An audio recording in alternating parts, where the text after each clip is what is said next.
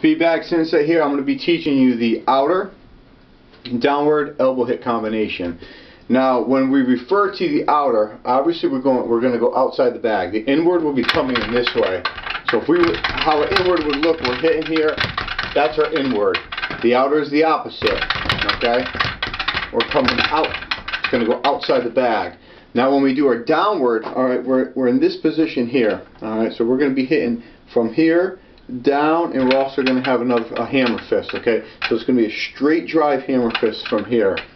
So it's going to be like a double tap right here, double, single, double.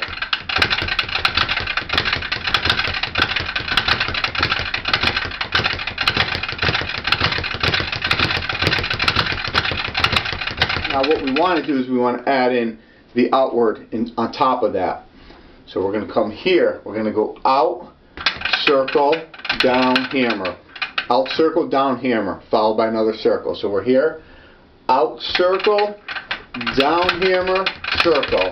Out, circle, down, hammer, then another circle.